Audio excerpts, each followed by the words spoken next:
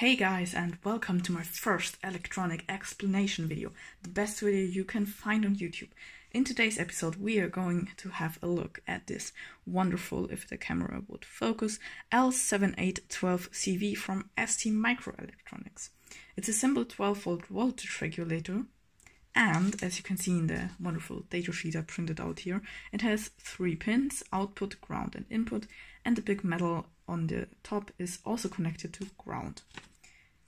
I've just soldered 3 wires here, one for ground, one for the output and one for the input. And I've got my wonderful and trusty multimeter here.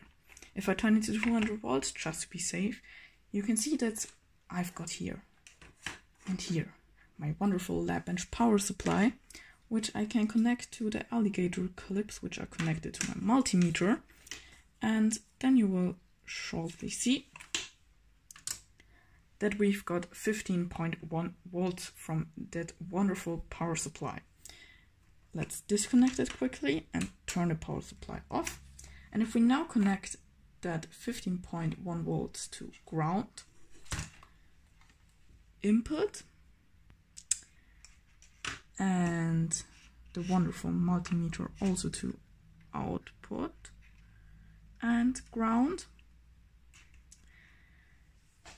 and turn on the lab bench power supply, you can see that we've got 12 volts here. They're pretty stable, sometimes they go to 11.9 volts, but that's basically what this wonderful voltage regulator does.